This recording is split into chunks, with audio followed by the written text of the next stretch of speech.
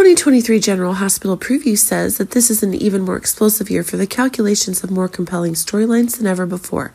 But there also seems to be some new twists going on, and that's making things happen in the craziest way possible. That's proving to be one of the more insane conditions.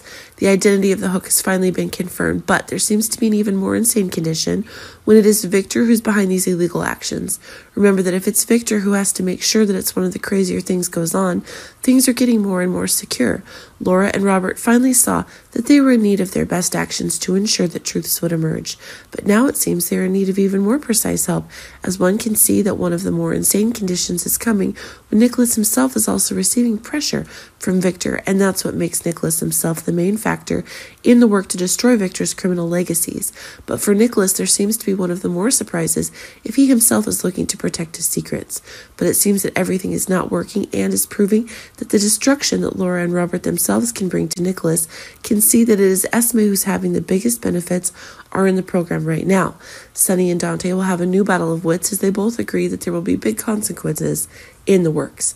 Dante will put Sonny in jail, but it seems like a big mistake that Dante himself could be making if Sonny's disappearance is making things more and more complicated. But if Michael himself is able to become the boss of the crowd when Sonny is losing all his rights, it seems that things are becoming more and more explosive as Dante himself is able to lead. One of the bigger ideas in the story would be to make sure that there would be one of the big troubles for the people that Michael has was the enemy. But it seems that Michael himself is also having trouble with Dex when he's claiming the rights in the craziest way after his mission has been completed. But it seems that things are becoming more and more explosive now if Dex will be the factor to destroy the Corinthos family as quickly as possible.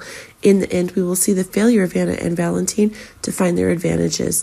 It seems that Anna herself will never escape the label of a murderer whose return to Port Charles is insanely less and less. But if Anna herself can find Alex, it seems that everything is being made clearer than ever. But of course, Victor is also doing anything he can to prevent the conditions that Anna and Valentine could lead to, and that is expanding further and further into one of the problems of whitewashing for Anna. Indeed, the war between Anna and Victor is heating up more and more, and it seems that Anna is the loser in this battle, and that's making things more and more explosive. Anna herself will deliver a decisive blow, even if it is an illegal act to bring down Victor.